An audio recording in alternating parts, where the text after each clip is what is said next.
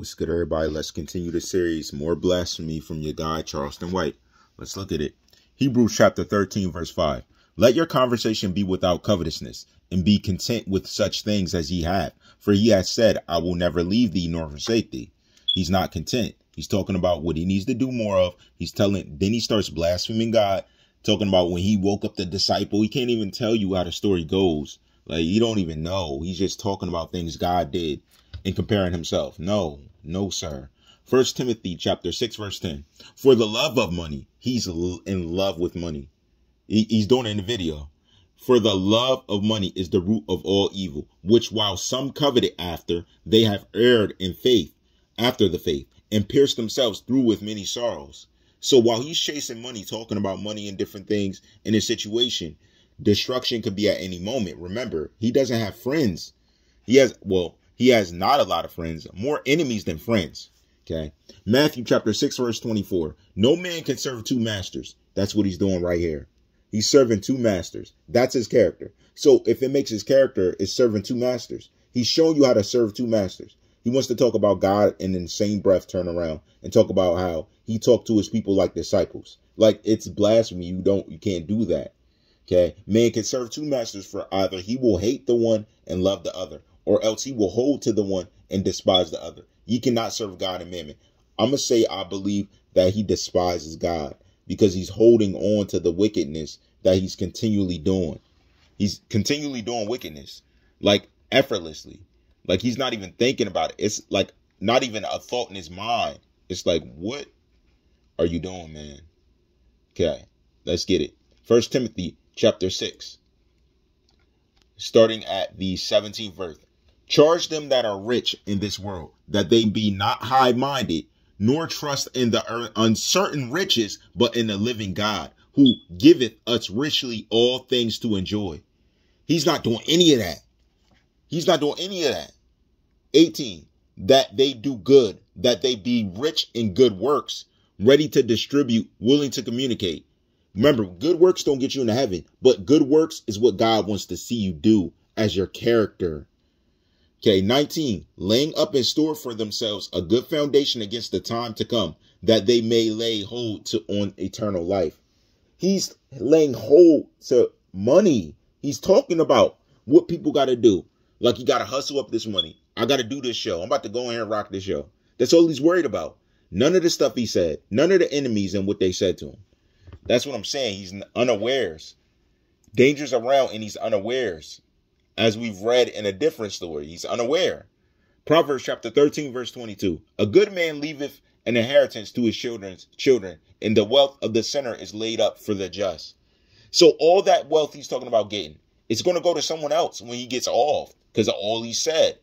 He's not sorry. 1 Timothy chapter 5, verse 8. But if any provide not for his own, and especially for those of his own household, he had denied the faith and is worse than an infidel. Okay. Who knows who he's provided for? He's just talking about him getting money. You don't see anything else he's doing. Philippians chapter 4, verse 19. But my God shall supply all your need according to his riches in glory by Christ Jesus.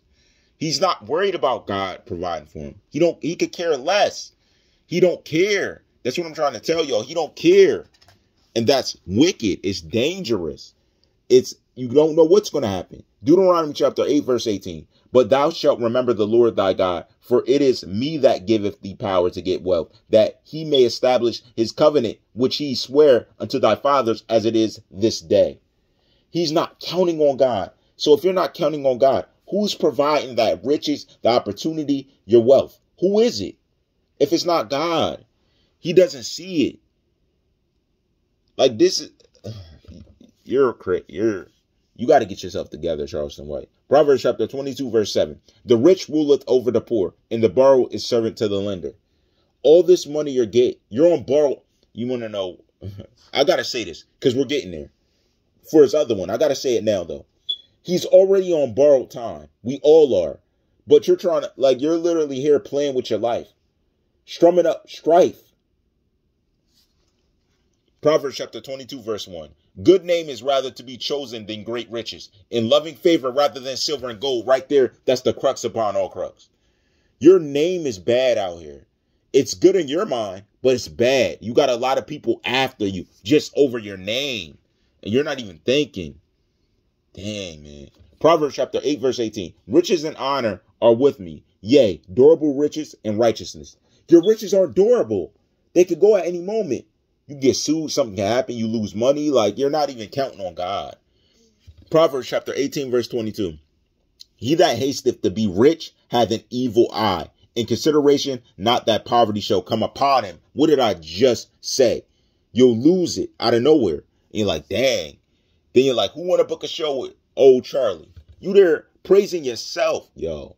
Luke chapter 16, verse 11. If therefore ye have not been faithful in the unrighteous mammon, who will commit to your trust the true riches? Right there, yo. You're not even loyal to yourself in all this stuff you're saying. Who's going to count on you? Who's going to believe in you? You saying, watch me, I got you, I'm going to lead you. No one's really going to want to be led by you. And he's in Atlanta. Remember, he's in Atlanta. Boasting, doing that stuff. All right, Matthew chapter 6, starting at the 19th verse. Lay not up for yourself treasures upon earth, where moth and rust doeth corrupt, and where thieves break through and steal. But lay up for yourselves treasures in heaven. There neither moth nor rust doeth corrupt, and where thieves do not break through nor steal. For where your treasure is, there will your heart be also. What did I tell y'all about Charleston White? He does the devil's duty. Right there, confirmed. Right there. Look at what he's doing. All he's saying. He's literally doing the devil's duty. His heart's here on this earth with wealth. He's only worried about what's around him here. He's not worried about what comes after life. He's not. And that's dangerous. It's like he hasn't been taught what he needs to be taught. But we know that can't be true because he would have been going with that mentality. At some point, he wasn't saying all this, doing all this. He started doing and saying it. Why and for what? Because he realized it brought him fame and it gave him an opportunity to get attention. He does it for the thrill, and that's evil. And we're always getting there with the next one. I'm almost talking about the next one. Acts chapter 2, verse 44. And all that believed were together and had all things common. 45. And sold their possessions and goods and parted them to all men, as every man had no need. Yo, he would never give up his possessions. That's all he has. He would never give or help or do good. He's all right. In this video, you're going to hear him say, handing everybody $20 that I see. Sir, if that's the only good work you have to offer, that's not good enough, because you're taunting and berating youth still, young boys. You're still talking trash on young boys. So what are you gaining at the end? Nothing. Like, yo, he's not seeing his own character and the wickedness he has in his own heart, because he's doing all these things to get a thrill, but it's really sending these boys down a bad path, man. It's sending them to a bad place. Oh. Acts chapter 4, verse 32. And the multitude of them that believed were of one heart and of one soul. Neither said any of them that all of the things which he possessed has his own, but they had all things common. And with great power gave the apostles witness of the resurrection of Jesus Christ, of the Lord Jesus. And great grace was upon them all. Neither was there any among them that lacked. For as many as were possessors of lands or houses sold them, and brought the prices of the things that were sold, and laid them down at the apostles' feet. And distribution was made unto every man according as he had need. See, God took a little of what everybody had and made it provide for everyone. That's what you want. You want that preservation. If you don't have preservation, you can get rich. What's going to keep you there? If you don't have Christ, who's going to keep you there? Nobody, because he allows wealth. I just read that just now. He allows wealth. Nothing else. There's no other way. If you're not, you're serving another master, which it comes at a cost more than anyone can pay, more than anyone can afford. And that's a fact. It's crazy. You're not realizing the type of danger you're in of a character. You're almost like a teenager running wild, not learning. Like, you got to learn, son. You got to get yourself together. Comes a point in time when God, oh man. 1 Timothy. Let's see. No. Over here. I want to take him over here. Because this is who you truly are over here. Oh, here we go. Matthew chapter 6, verse 31 starting. Therefore take no thought, saying, what shall we eat? Or what shall we drink? Or wherewithal shall we be clothed? For after all these things do the Gentiles seek, and that's all of us. For your heavenly Father knoweth that ye have need of all these things. But seek ye first the kingdom of God and his righteousness, and all things shall be added unto you. If you seek God, he provides. You're not worried about God providing. You're speaking as if you are God. Saying, just like he said to the disciples, you're joking on them in the video. Yo, how is this word mocked? What's mocked about this word? In the video, you're doing this exact thing. Like, yo, I can't make this up. Right on time. Charleston White is doing everything this Bible tells him not to. Willingly. With joy. Happily. Doing a jogging move. Dancing and stuff. Don't you know God allows you motion, son? Don't you get that? At any given time, he could take motion from you. Like, that's what I'm saying. Like, you don't know bad until bad's bad right before you. And that's sad. That's sad, yo, because you're too old for that. Like, look at your age, Charleston White. Like, there's no reason you should be thinking and acting like this. You're joking on them young boys, but you're acting like a young boy. How are you joking on the same thing you're acting as? Like, there's technically no difference between you and these youth, okay? Let me touch on something he said in this video, okay? He's in this video talking about, I'm going to lead the way. I know what to do. So already with that, you're usurping yourself to a God figure, telling all the people follow you. You know what to do. No, you don't. You're going to take them to hell, for real. You don't know what to do at all. You never did. Or you wouldn't be in a predicament. You literally came into it getting attention by ragging on young men, talking about they hold up a gun. Then you're like, yeah, show me that gun. What you going to do with that? You ain't going to do nothing. Saying, oh, you inside the house. You ain't in the streets. Somewhere they could use the gun and get killed. You're like enticing it. You're not, yo, are you even African American? Are you wearing some type of mask? Like, what are you?